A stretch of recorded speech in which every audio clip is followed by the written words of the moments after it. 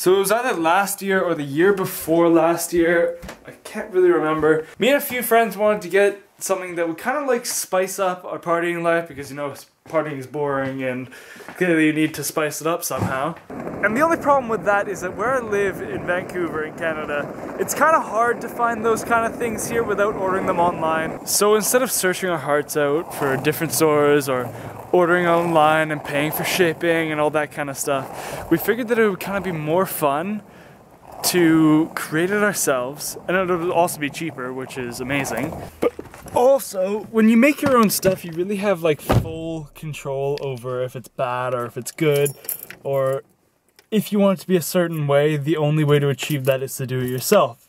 So that's what we did. And due to certain unfortunate circumstances and poor caretaking of said device, it didn't make it to this summer and it needed to be disposed of. I have taken on the task of creating a new one so we have something to use this year. So without any further ado, this is the perfect DIY beer bong.